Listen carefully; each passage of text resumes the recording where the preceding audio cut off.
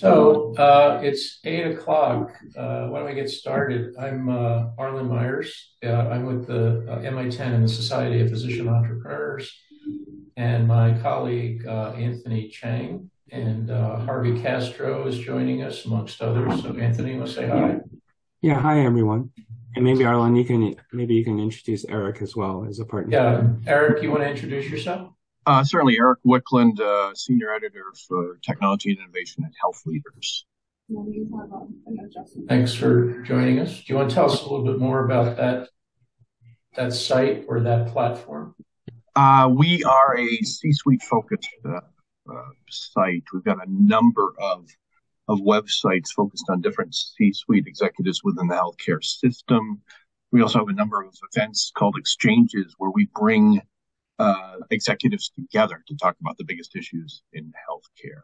And then we also cover events, the big events in healthcare. All right. It might be useful for you to put a link or something in the chat. So if folks want to learn more about it, they can. Certainly. Okay, great. So before we get started, if anyone has questions or issues or things they're trying to solve or problems they run into or any of that stuff, why don't you put it in the chat, raise your hand, and we can sort of address it or compare notes, see whether anybody can help each other. Thanks, Erick. So I thought what we would do today is discuss AI maturity models and compare, and some other issues to compare them with AI readiness. So the basic idea is, if you're getting started or not getting started, if you're at a certain level, how do you know where you are and all the issues associated with that, and then where do you want to go and how do you want to get there? So Anthony, do you want to, you've created something with MI10 called the MIQ. So we've kicked this back and forth and done some background on it. So maybe you can sort of explain what we're talking about. Sure. Everyone here may or may not be familiar with a few AI maturity models that kind of gives you an idea where your organization is in terms of your AI activities. And I think it's a little bit more complicated than that. I think, I think particularly in the US, we tend to have a very, like a fast food approach to everything. We want a quick assessment and then a score. We're just obsessed with scores.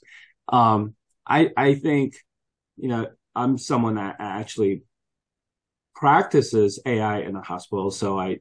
And when you look at some of the scores by particularly some of the consulting companies, I see the people that write this up, they aren't even practicing clinicians or work actively in a hospital. So I think it's kind of like trying to figure out a strategy when you're not really actively involved. I think it's a different perspective. So my take on this is that it's good to assess yourself and just get a snapshot of where the organization is. So I call that a AI readiness rather than AI maturity. I think you have to be ready first. You can't just jump into maturity. So that's my personal personal perception that you need to figure out where you are. And then based on the AI readiness, and then you execute AI projects. So I look at this as a two-step process, the AI readiness, and then you measure your AI execution rather than a single AI maturity model, which 3 or 4, I think, consulting firms are writing up. I think it's just lack of full understanding of how tough this is. If your organization is not AI ready, then it's premature to have an AI maturity model because you don't have the pieces in place. So I think it's really important to have an AI readiness assessment. And then the hard part is the execution. So I've with our team at MI10, we've been able to score about a dozen hospitals, and the range from 0 to 100, I kept it simple, the range is like 26 to 88. So the range is really wide of hospitals in terms of whether or not they're ready for AI activities. And the brand of the hospital has no correlation to how ready they are. So that's the other surprise. Just because you're a big name organization, that doesn't mean that you're AI ready. So the range is pretty wide in terms of AI readiness. And then I think that's the beginning. That's a snapshot of your organization.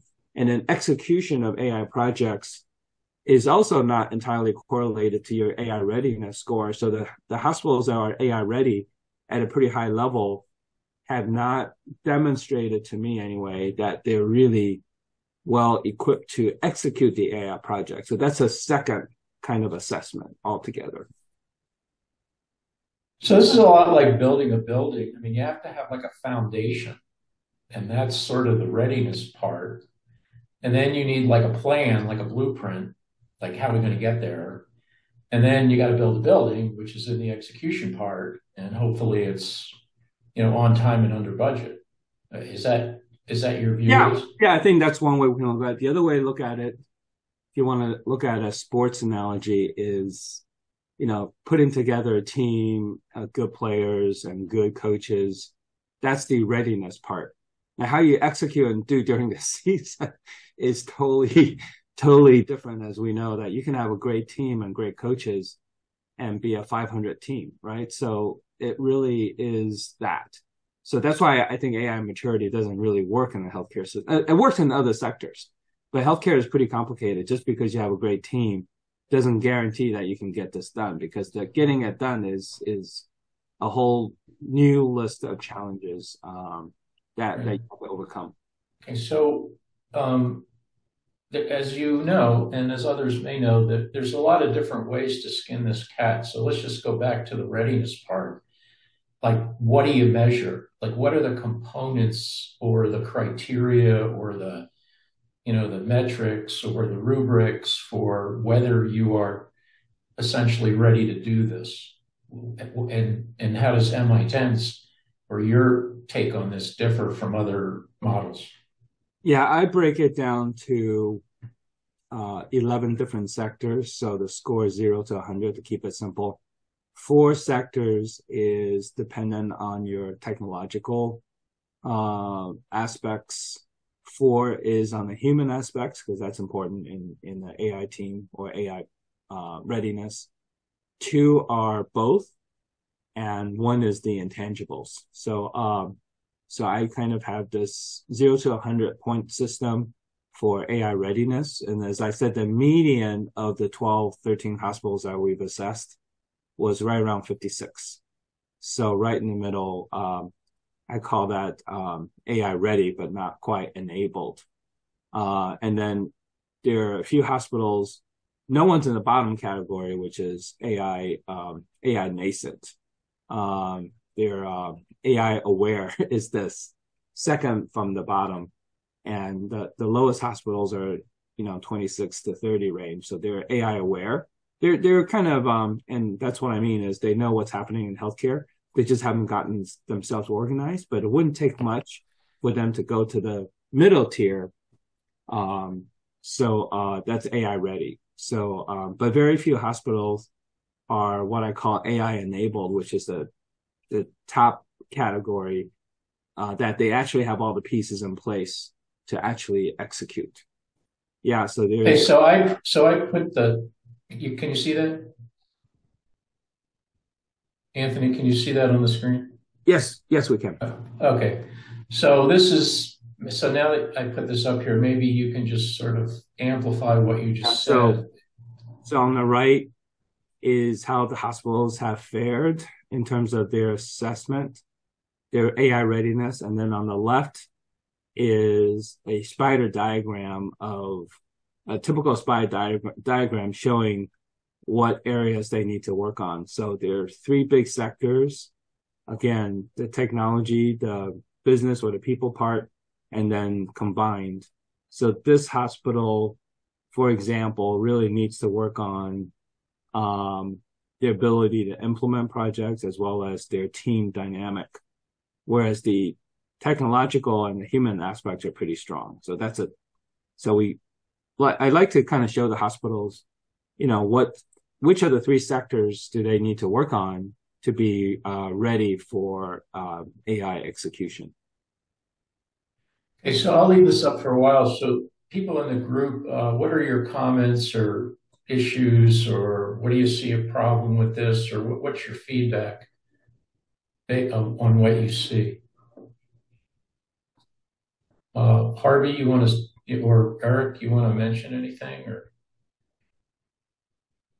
Yeah, I what came to mind, and I was literally just gonna ask ChatGPT to compare it. I'm curious to see how this compares to Tesla's autonomous driving, from level, I think it's 1 to 5, and then 5 being totally independent. Because that's the concept, you're going from nothing to something. Stage 1 would be someone not driving at all, or not knowing, and not trusting or driving itself, rather, the person, the human being, to all the way to the end.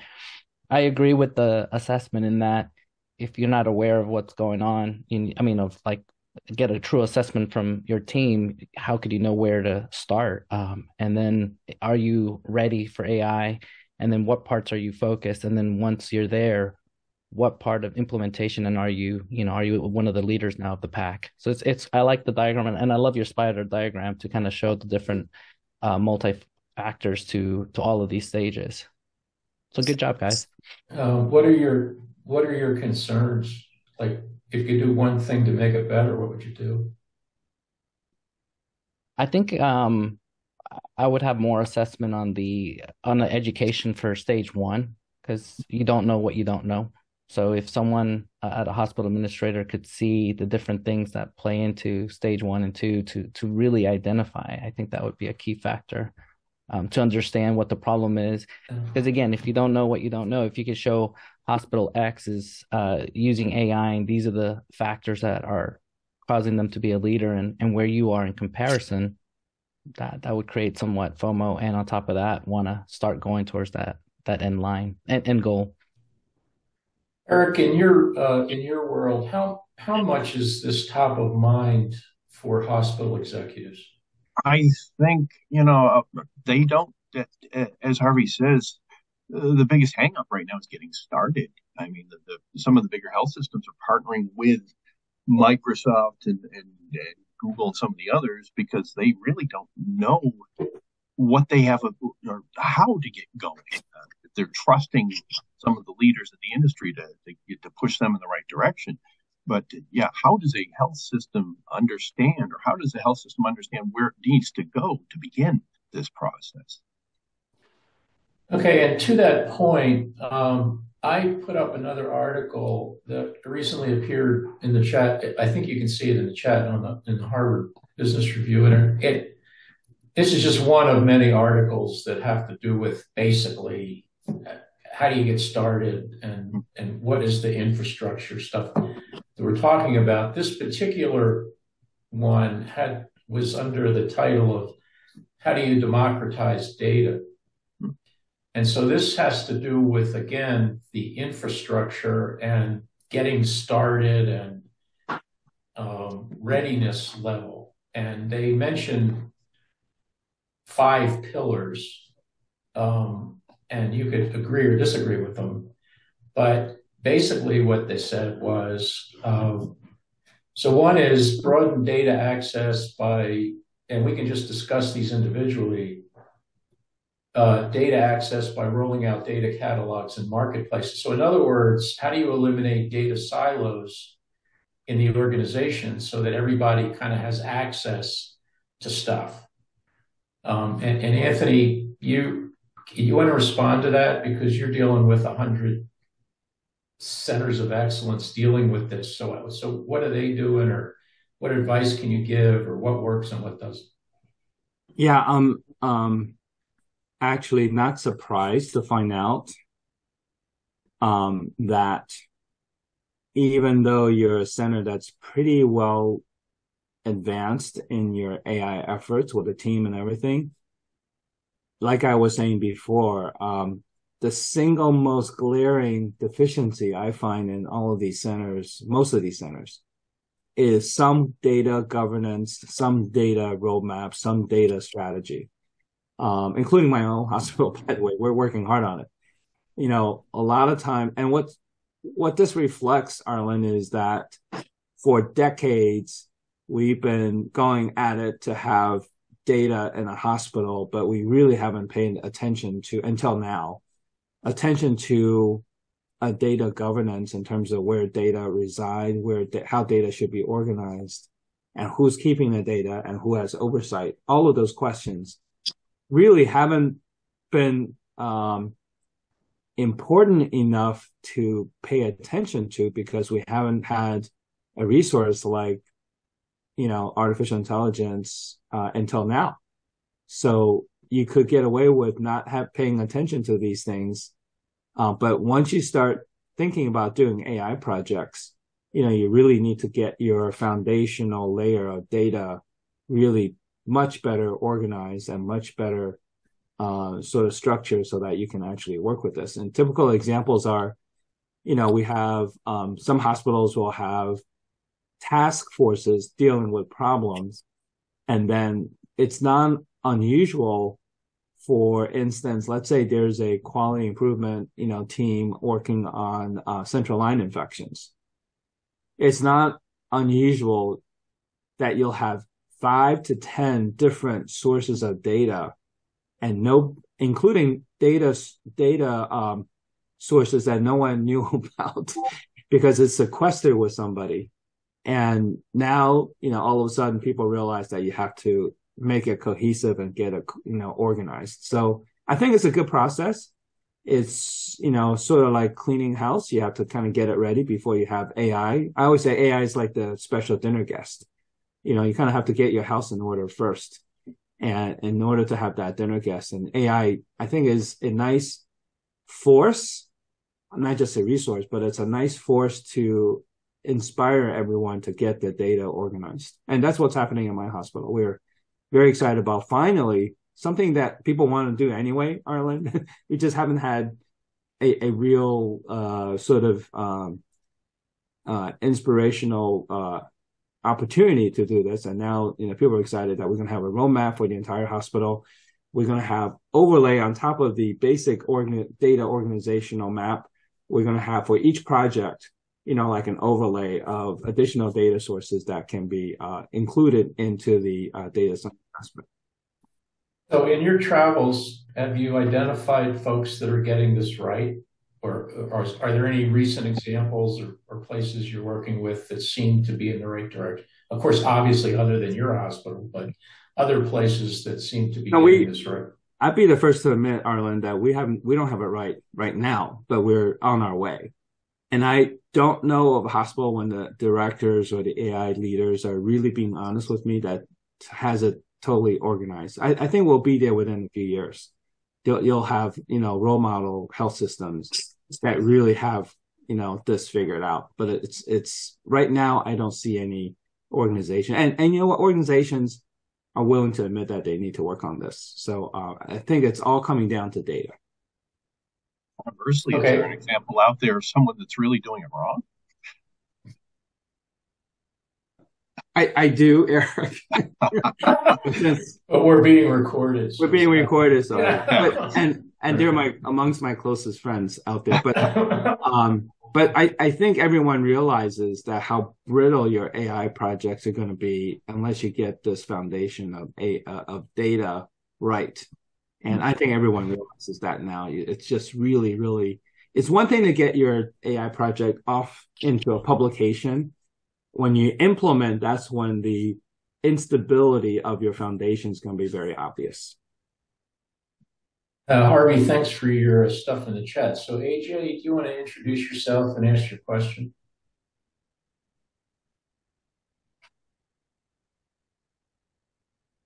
Hi, this is Ajay Tripuneni. I'm a physician with Baylor Scott and White. Can you hear me? I'm in a choppy Wi-Fi connection at the hospital. We can hear you. We can't see you, but we can hear you. Why don't you give us your question? Yeah, so I'm trying to focus on a startup on disease healthcare platform but also do a validation study that I got an internal grant. So how do we navigate 3 or 4 layers? Like legally, how do you coordinate with the hospitals? We're still trying to get their foundational models for data and everything correct. The second question is, if you do need data and you need integration with electronic medical records, there seems to be barriers set up by Epic, and I don't know much about Cerner. Epic, certainly. How do you navigate those barriers?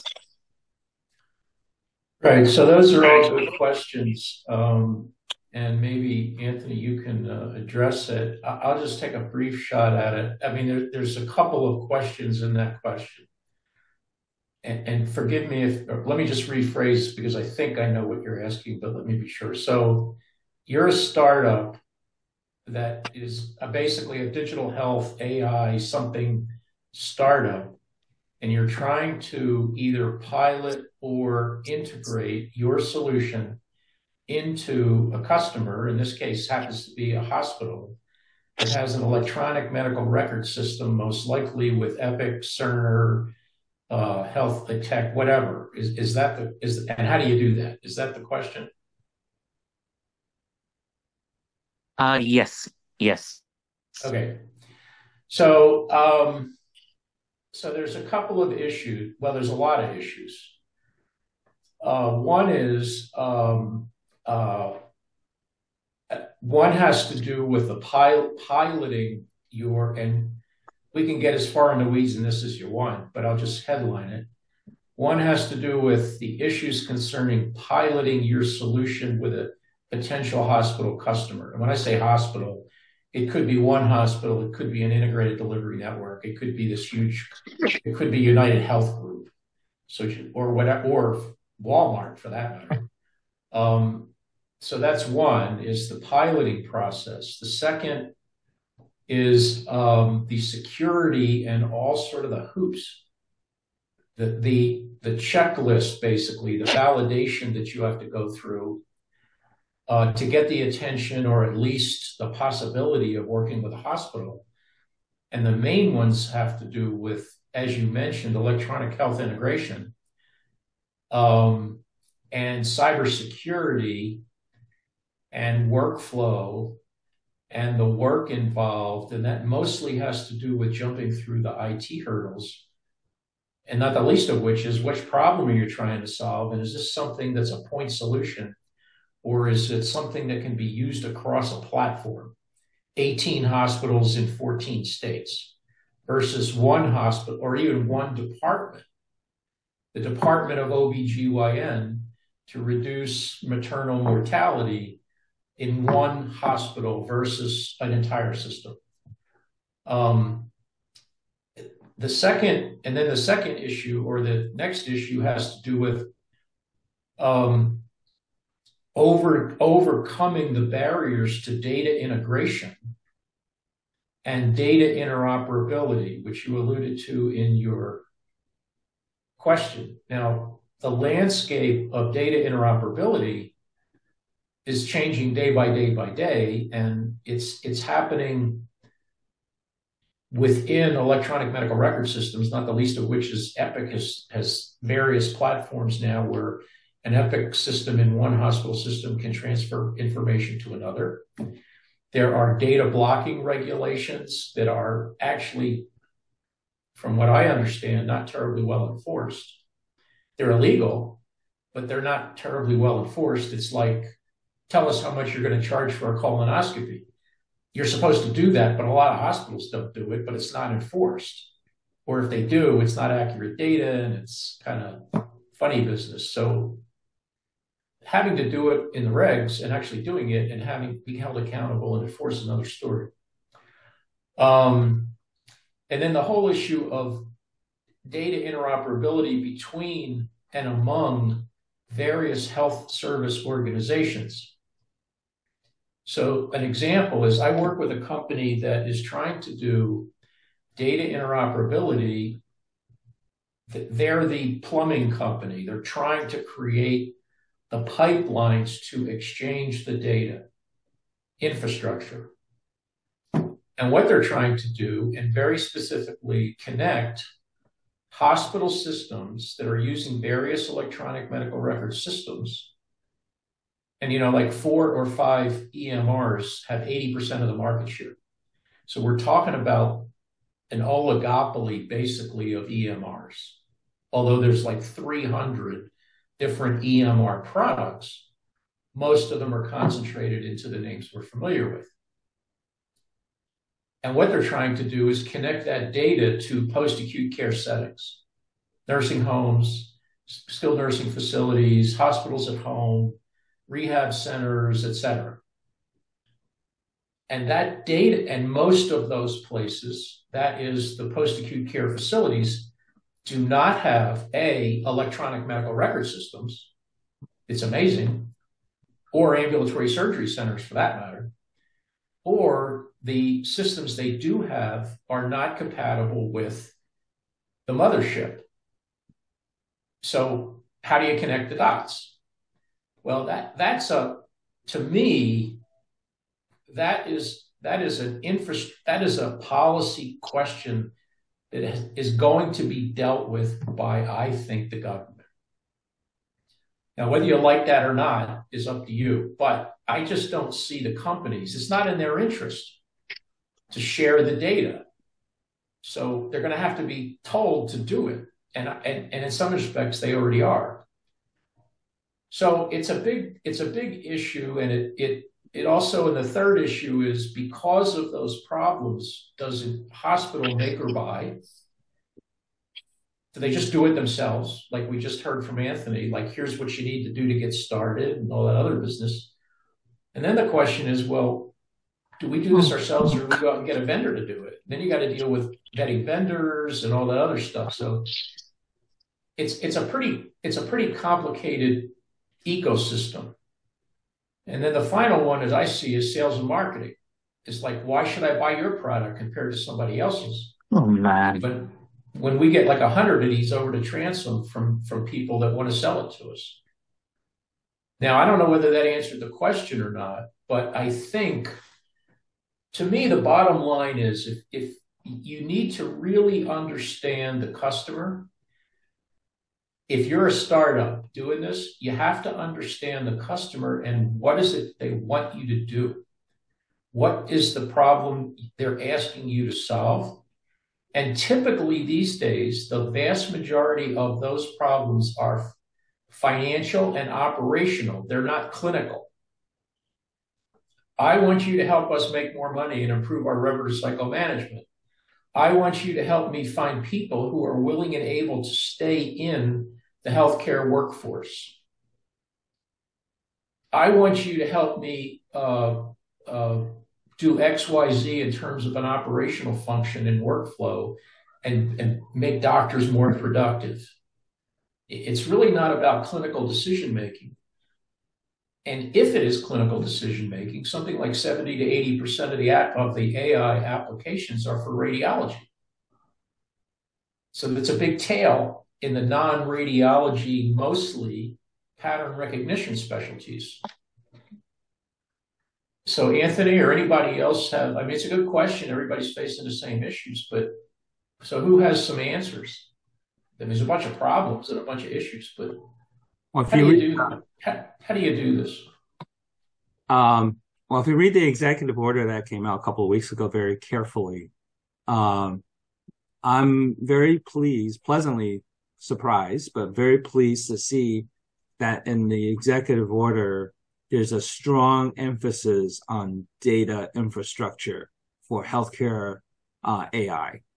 And so I'm pleasantly surprised, because most of us in healthcare aren't even really thinking that's the most critical part. But somehow the White House got enough information to really put emphasis and hopefully some funding behind, they're very careful about not using the word regulating too much in the executive order, but that's sort of the stick that's going to come a little bit later. I think they're hopefully giving us an opportunity to get this better organized from us rather than from the top down from the government. But I don't think they're going to give us a whole lot of time. So there is a sense of urgency about getting the the data governance and data structures and data strategy squared away in health systems. Perhaps I'm guessing that if a few hospitals can get this right within the next year or two, then a lot of hospitals will follow.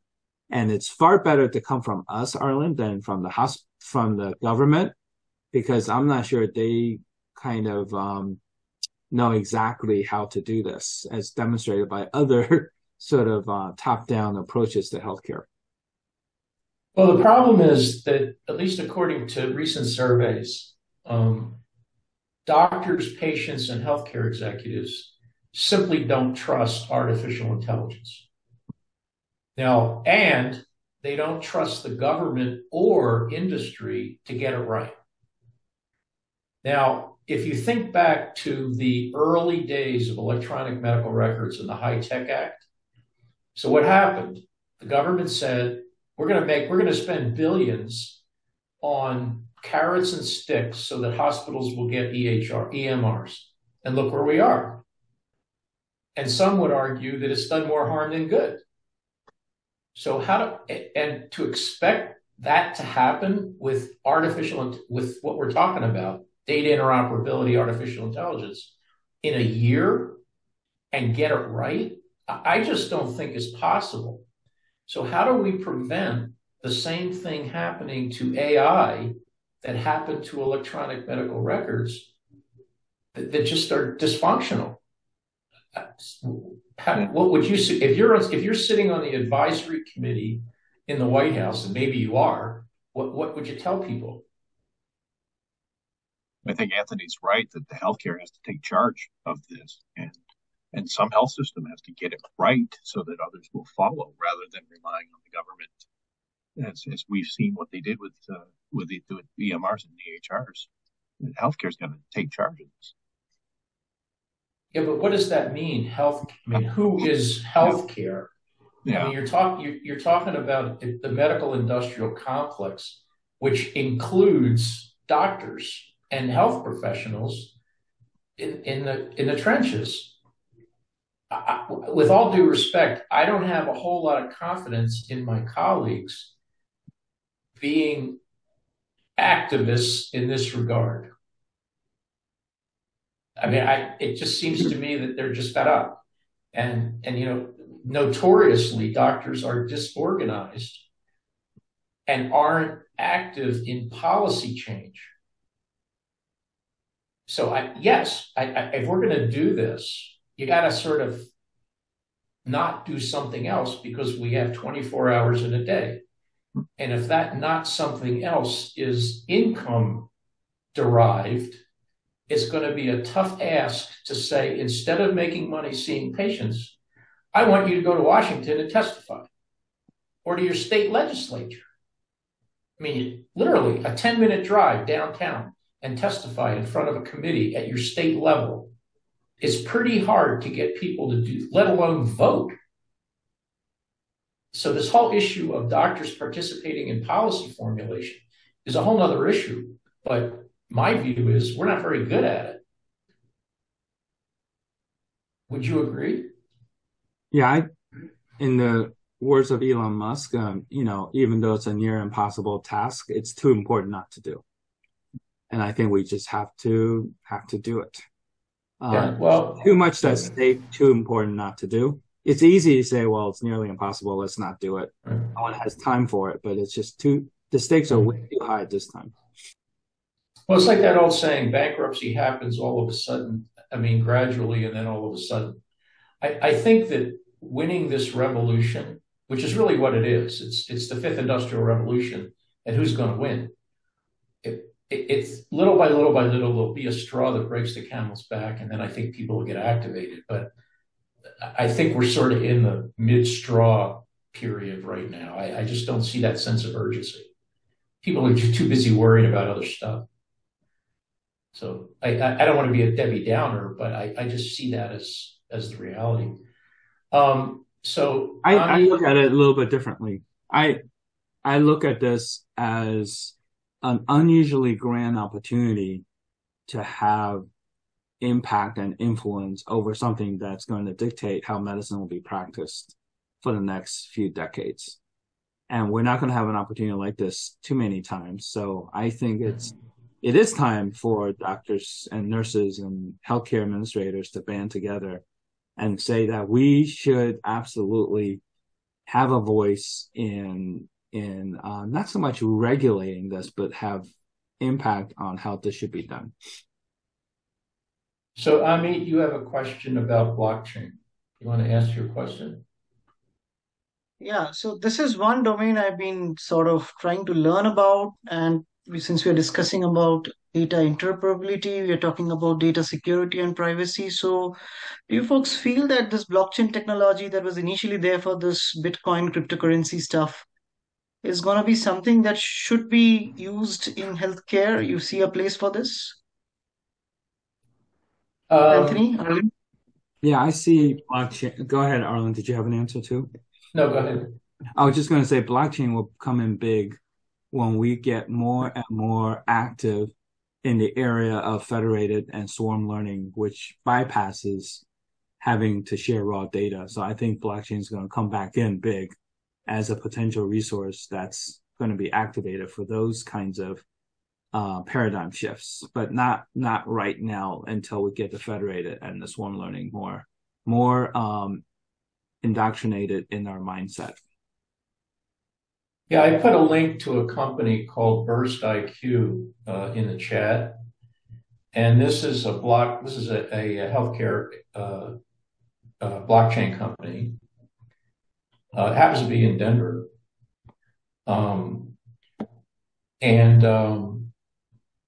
you can sort of go through their, and of course, human first, intelligence driven digital transformation on their website. I mean, that's a mouthful.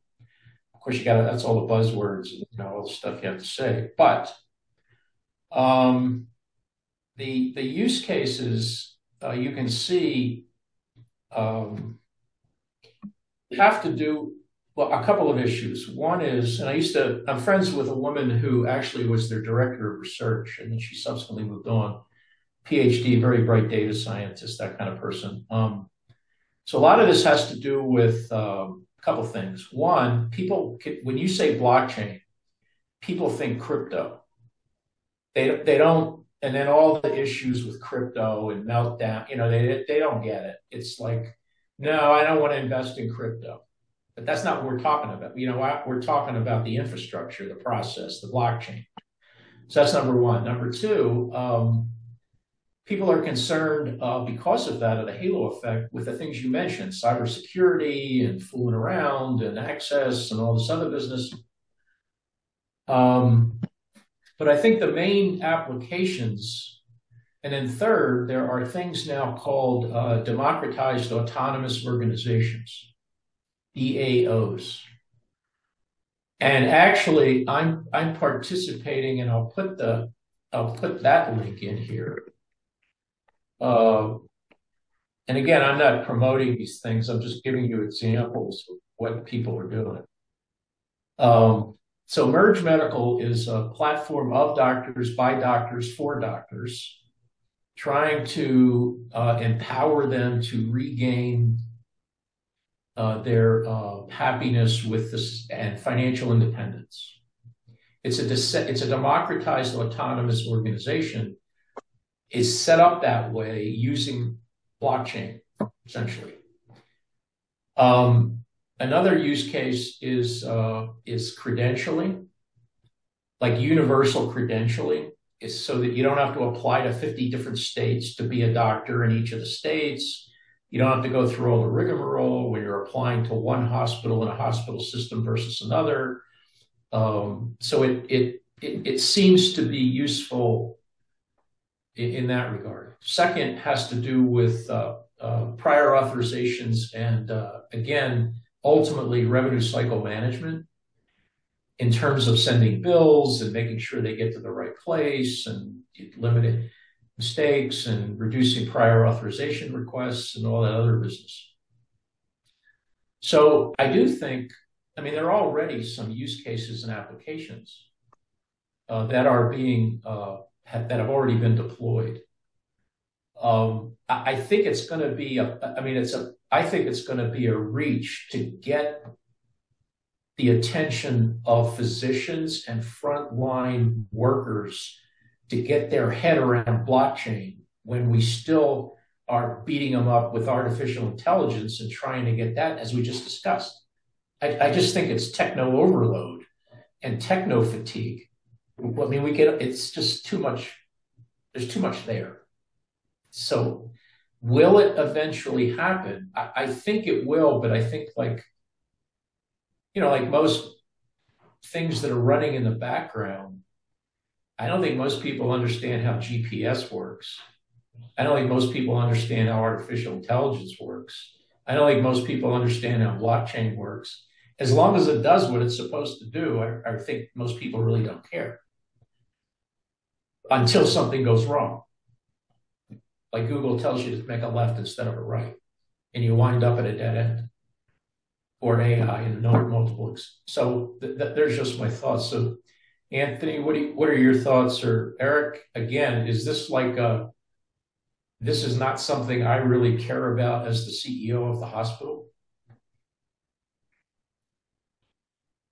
No, I think you're right. There's a disconnect between medical, clinical, and who oversees medical, clinical, the CIO, the CEO, the CMO, operations.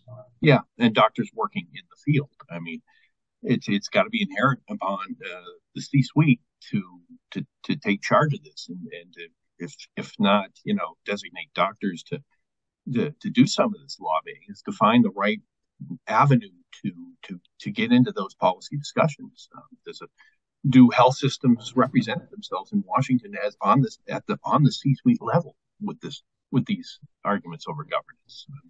Or do we look for a physician champion? Yeah, and I think that the other thing that's is here and sticking its nose under the tent is quantum. And that's like the same conversation that we had having with general artificial intelligence. Like, what's this going to wind up doing? And how is it going to displace everything else? And it's accelerated the pace of change. So now you have to deal with not just techno fatigue and this change thing, but the pace has increased. Stuff is changing faster. Product life cycles are shorter. Now, maybe that creates a sense of urgency. I don't know, but that's what I experience. I mean, every day you read about something new and like, gee, how do we get ahead around this? I think it has, Arlen, created a sense of urgency based on my trips in the last 2 or 3 weeks. The invitations are coming harder and faster and more. I wouldn't say desperation, but certainly increased sense of urgency about what's happening, knowing what's happening, and knowing how to get started from the C-suite. And I think I see Erick nodding his head. He's probably seeing the same thing.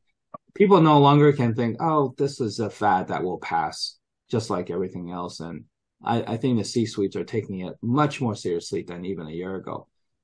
Mostly, I think, as a result of seeing what these large language models are doing and surprised how good they are. And this is only beginning. So wait till 5-10 years from now. So I think people are seeing, I think for the first time in a lot of people, the potential of something that has to do with AI is more obvious now to most people than ever before.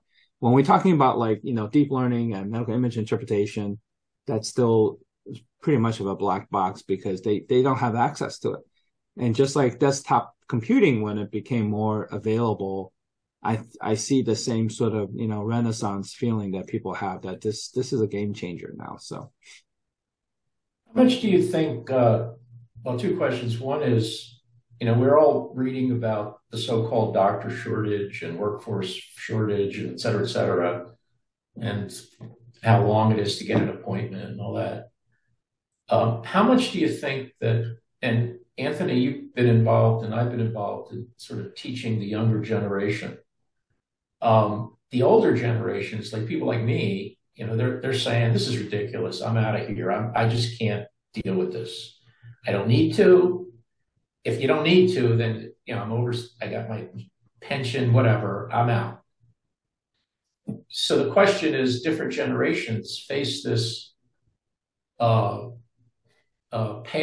persevere, or punt decision with a different mindset. And so my observation, in part because of Anthony's guidance, is younger folks, and by younger, I mean like early stage career people, they're saying, this is great. Throw it at me. Like, I'm taking whatever you can throw at me because I'm going to do this. The older folks are saying, I don't think so. So it's creating a, early retirement, early clinical. So how much of this technology tsunami do you think is responsible for workforce shortages? I think it's going to exaggerate the trends. The senior people are starting to feel like this is the last weight on the balance to tip them over to early retirement. More than looking at this as an opportunity to perhaps prolong their career, which is how I'm proposing to them that this could prolong your career because it's going to make medicine more interesting. And as Harvey saw when I was in clinic, I use a large language model almost a few times an hour. It makes my practice even more fun and interesting. And I wish more physicians would see it that way. But until we get to that point of mass education, I think people are going to find this more intimidating than something that could be friendly. On the other hand, you're right about the younger generation. They're now very vocal about making sure that they get this education more than ever before. So I think, and the schools have sort of started to have some education in AI are definitely ahead of the pack. I just turned in a proposal yesterday, Arlen, to have an AI rotation for the residents and fellows at my hospital. It was actually unanimously approved. So I think the time is thanks to large language models, people are playing with it, although only about 10 to 25%, depending on the audience in healthcare, have actually used it themselves. I'm actually giving our C-suite a quick introduction in a few weeks. They want to know everything about AI and large language models. So kudos to them. There are C-suites that are very forward thinking like that. They want to learn about it and learn how to use it at their jobs. So I think that's going to come. And I think it's going to come faster because the technology is exponential. I think that adoption at some point is going to really take off and be semi-exponential. It won't be exponential like technology, but the human aspect will make it pretty fast. So one of the 5 pillars that I put up at the very beginning is level up data literacy with specific curricula for personas or rural families. And that speaks to this issue of you have to educate the whole food chain. And by that, I mean, I think it starts in pre-med. It starts actually P through 20, but I can only get my arms around certain stuff because I'm not a P through 20 educator. I'm not an elementary ed educator. I deal with graduate students and med schools and that kind of stuff. So I think the education needs to start in pre-med, and there's a whole conversation about what's that look like. Engineering, computer science, data literacy, data dexterity, being able to interpret the literature, et cetera, et cetera, et cetera. As a preamble, I think it's a whole lot more important these days than organic chemistry and the Krebs cycle. And who knows, maybe computer science is the new doctor killer. Right now, it's organic chemistry. But that being said, I think we need to start it earlier. And then we need to figure out how do we educate the food chain. And the food chain is pretty much anybody that works in healthcare. It's not just med students or residents. You have to upskill the whole workforce. Secondly, you have to upskill the C-suite. And third, you have to upskill the board. So I don't think there's a lot of conversation about educating the board of directors or the board of trustees of a not-for-profit when it comes to artificial intelligence. So how do you do that and measure it and improve it, all that? So that gets to, just education and training and how people in our roles are trying to do that. Some are more successful than others, but ultimately it's going to come down to using AI to personalize AI education for individuals who have, as indicated in what I just said, personas or role families. So depending on your mindset, attitude, and persona, example, like we just said, this is the greatest thing since sliced bread, and I want to learn everything there is to know about it. 2, you got to be kidding. I'm out of here. How do you deal with those people in between and, all that other stuff? So that's a persona. And then the role family has to do with what is your role at the hospital? Are you on the board of directors of the hospital? Are you the department chair? Are you the division chief? Are you the grunt in the trenches? I mean, how do we personalize this? I just think it's just a heavy lift. We can't do it one-off. So we have to use technology and educational technologies to get it done. And I think it will be personalized. It is being personalized using artificial intelligence to monitor people's progress. More importantly, we need to provide people with experience. And that gets to the issue of how do we close the gap between the data and the doctor? So we got computer scientists on one end, we got doctors on the other end, and health professionals. Enormous gaps between the two. How do we close those gaps to reinforce competencies in artificial intelligence and these various technologies? Bottom line, it's a heavy lift, but it's an enormous opportunity. Anybody have any comments or questions they want to? Harvey, you're sort of deep in the weeds in this. So how are you creating AI-driven personalized curricula for different personas and different roles? Yeah, I think at the end of the day, I know Olivia just said, we need to have some AI tools to help physicians and healthcare providers.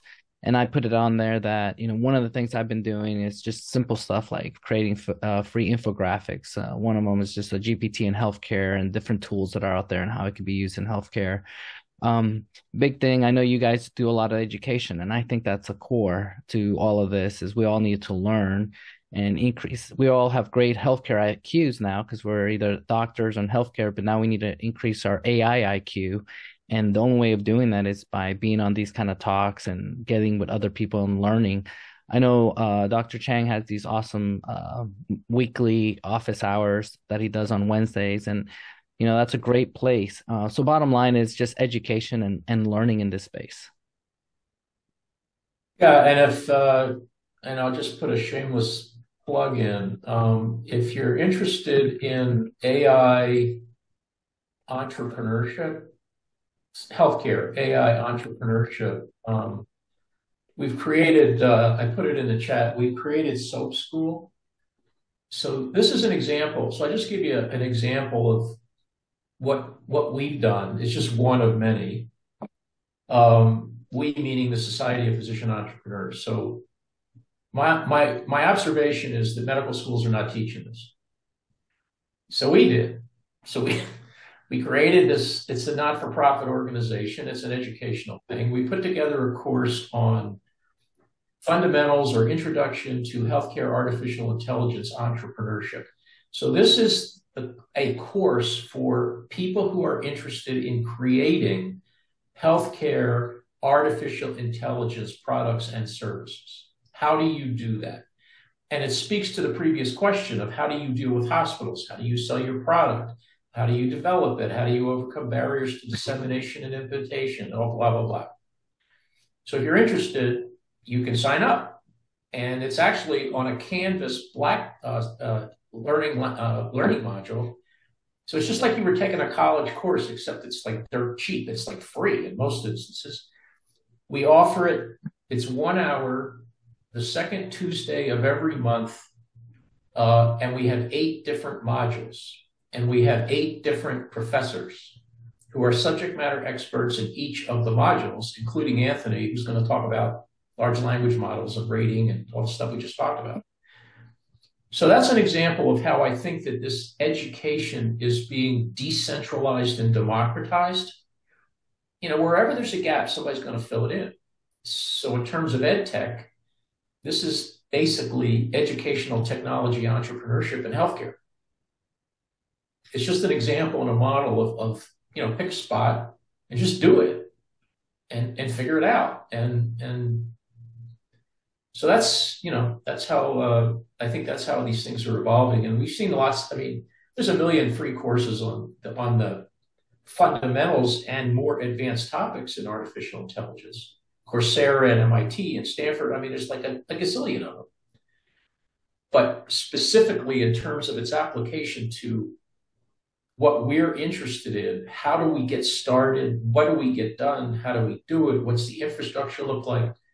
That's what this other course addresses. Olivia, did you have a question or a comment? No, I was just writing into the chat that I think it's important that you convince physicians that they are not threatened by AI tools. I'm a radiologist, so I experienced that, this debate, will radiologists exist in 5 years' time? But still, I think it would be much easier for both those people who actually invent the tools and also those who will use them if we cooperate and if we look at AI tools as assistants, which will make us faster, better, and working more efficient, but still needing those doctors to validate their results. Yeah. As long as I have you on the line, I just read something there was an article about artificial intelligence in radiology and moral injury.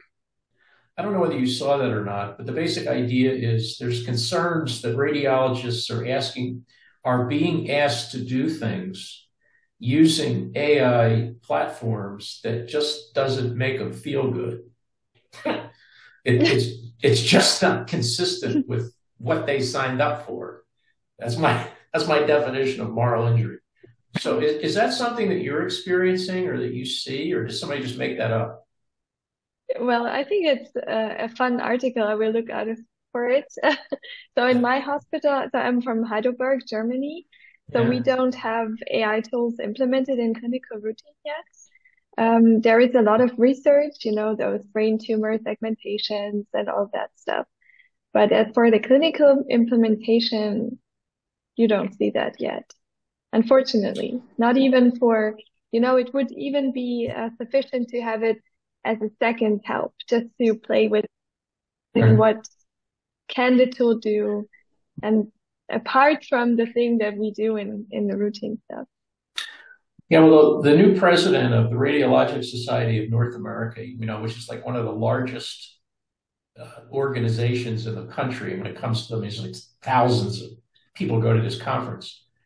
And his keynote speech was really about AI and sort of the things you're talking about. It's going to replace radiology, moral injury, existential threat, people not wanting to go into radiology, losing your job, all that other stuff. So you might want to just Google that or get Harvey to do it, Chat GPT, if he hasn't already done it, to look at moral injury in radiology. But it's an interesting, it's an interesting thing.